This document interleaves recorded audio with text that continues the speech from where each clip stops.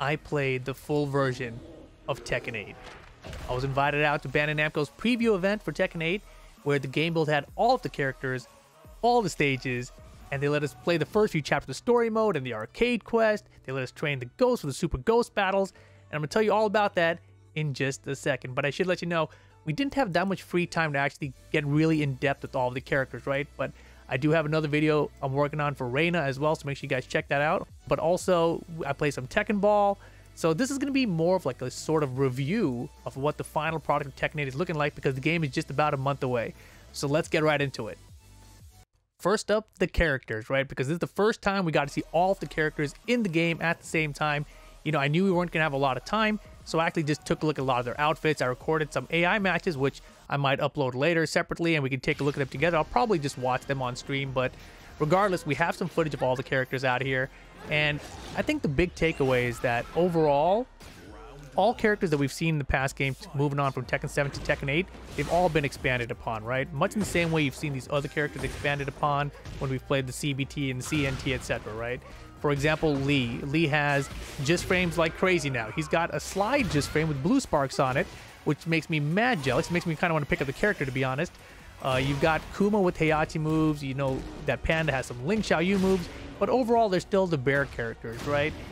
We have special interactions between the characters during their intros, which is cool to see again, right? It's a nice throwback or a nod back to Tekken Tag 2, which seemed like that's so much more love and care for all the characters in the game. And you see that a lot. We've seen a lot of those examples already in the CBT and the CNT, but there's even more in the game, so it's very cool to discover these as we played along. Reina, she's got multiple stances. She's less like Heihachi than I was expecting her to be. She does have an electric, though, and she does have a wave dash. So if you guys are Mishima experts, she's right up your alley. Victor, I would say, is more of a flashy character. I think he's going to be very flashy, and he's going to catch a lot of people off guard very early in this game's life. But it's yet to be determined how all these characters play out and how strong they'll actually be when the game comes out. As for the stages, there are a couple of new stages out here that we have not seen at all yet, right? And I think the craziest thing was the space stage, right back behind me.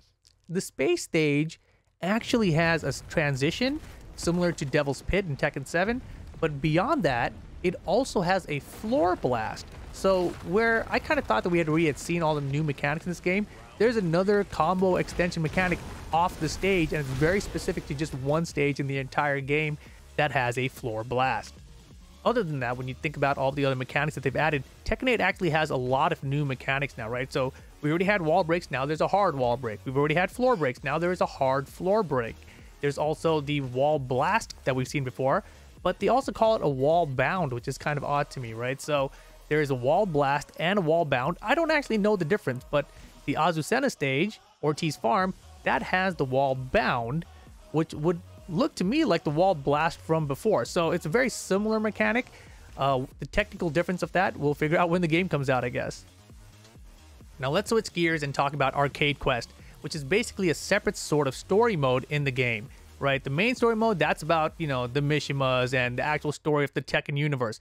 This story mode is about you, the player, going to an arcade, learning to play, meeting people at the arcade, training up, forming a squad, you know, and battling in tournaments in these arcade scenarios. So it's sort of like a treasure battle mode, except if it had a story. Think of it that way, I think, because you get to meet people in the arcades, you can battle their ghosts, there's dialogue between them that's a lot of fun. There are people that come in who are like total jerks, just like in real arcades, you know, people who think they're better than everyone else, and it captures a lot of the essence of what the arcade lifestyle was like, which is super cool and super unique. And it also ties into the Tekken World Tour, right? So this is something that I talked about previously. I was playing one of those F1 racing games, and I thought it was so cool that your career mode ties you into the real F1 racers, right?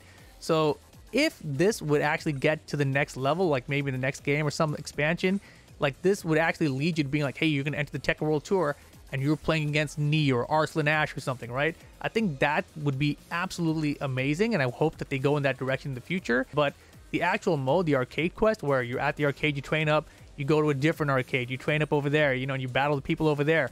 That kind of mentality is pretty neat, and it's something I haven't really seen done in this way before, so I really enjoyed Arcade Quest, actually.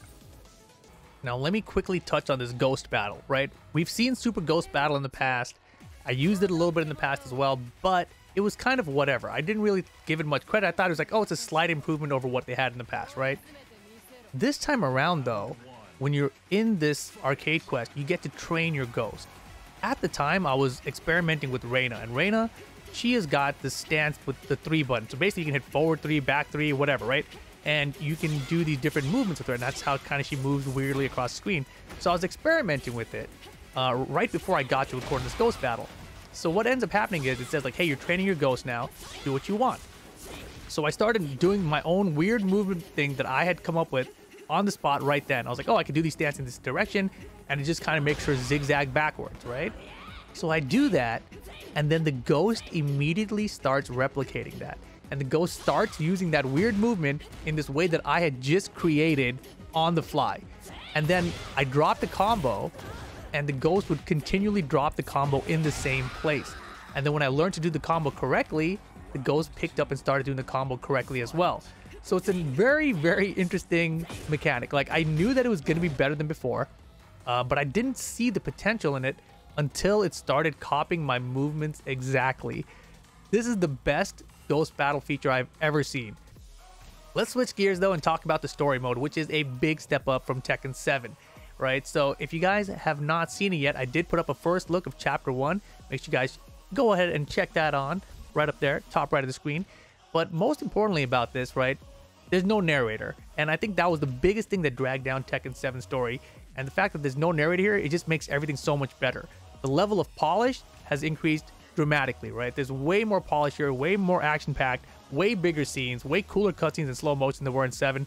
So it's just everything that they had done in Tekken 7 is now taken up a notch. And I mean a big notch. So I played a few chapters of it. I can't wait to see how much more there is in the game.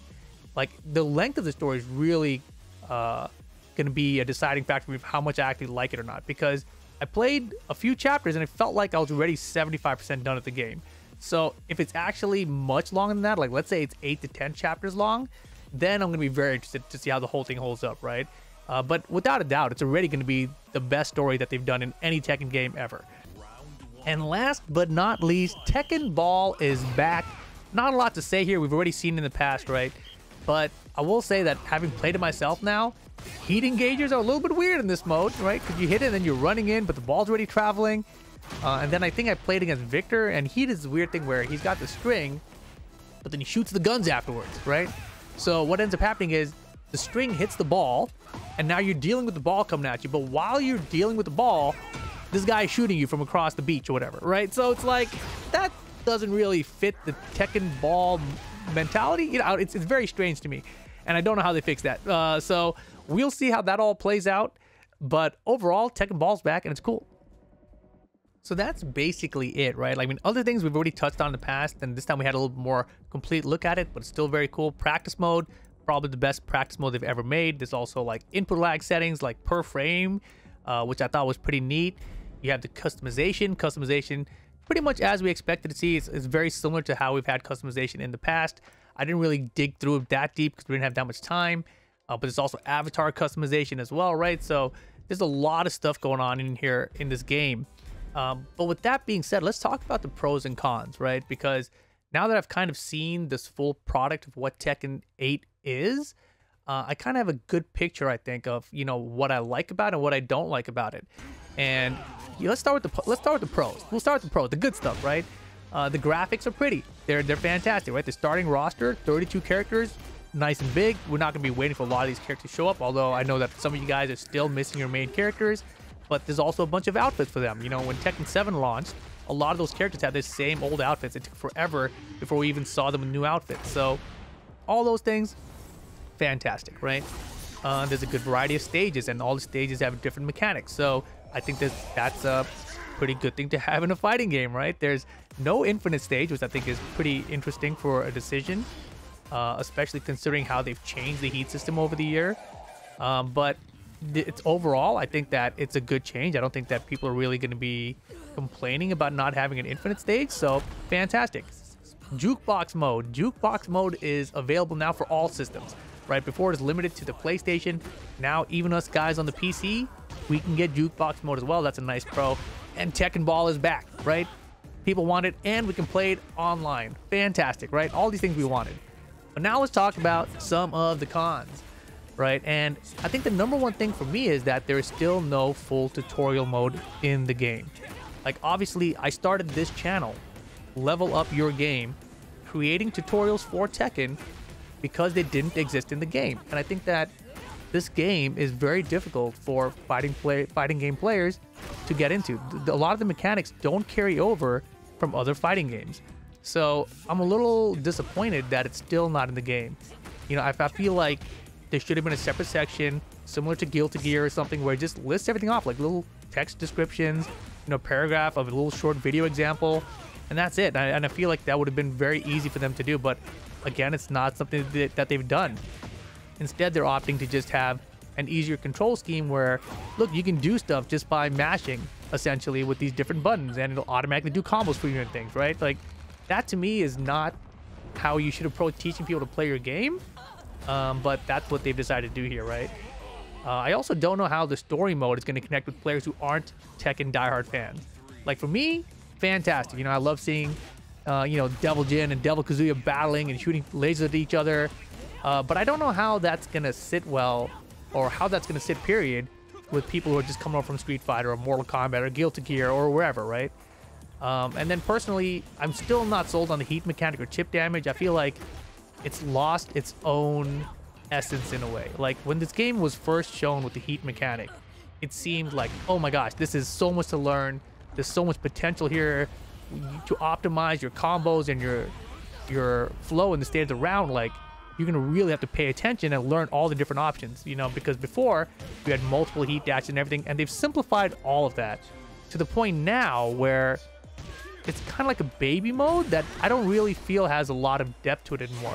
Like, it's still going to have some depth, it's going to have impact in matches, but I'm not sold on it as much as I was at the beginning of the year, right? So the heat system being simplified, on one hand, it helps everyone learn the game and get into it, but I still feel like it's too simplified now, and I'm really concerned about how all the different characters are going to be able to manage it, right?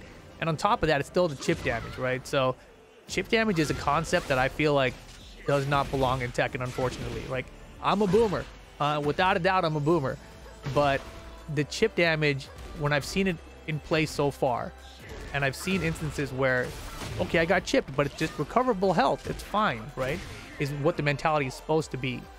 But so many times I see it where you're chipped, and then they hit you with something and you die. So you never had a chance to recover that chip health. So the chip health might as well have been real damage taken. So it's a big unknown to me. Both those systems together, the heat system plus the chip damage system, that's still a big question mark. I don't know what's going to happen. And then, you know, going back to just like the casual stuff in Tekken, right? When you boot up the game and you just want to play around, like, I think as a fighting game, Tekken 8 has a lot of cool stuff, right? It's got the story mode. It's got Arcade Quest. And Arcade Quest is much better than expected. I'm really happy with that, actually. And then you've got Tekken Ball now, right? Which you can play online. So you've got all these different things you can do outside of just forcing your friends and playing online. So in a way, it feels great. But somehow, it still feels short of like Tekken 3, right? Like Tekken 3, we had so many different options with like team battle mode, which is still not here. You had like the Tekken Force, which granted now we have these other story modes, which are so much better than Tekken Force ever was. But the Tekken Force mode, I thought was so unique, and I thought there was such a fun way to experiment with your roster and your move list for your character. You know what I mean? Like, it felt like the best way to utilize the roster of your game and experiment with their move list in a totally non-serious way. So I wish that the classic Tekken Force and the team battle were still here in some way. And still no Mokujin. Why do we not have Mokujin? I don't understand. But again, the graphics and everything are beautiful. The game is fantastic other than that, so I'm looking forward to it, man. 1 month plus out of the way. Tekken 8's almost here. Hopefully you guys enjoyed this video. I'm Rip. Make sure you guys click on that subscribe button. Turn on those notifications. Boom! I'll catch you guys next time. Have a good one.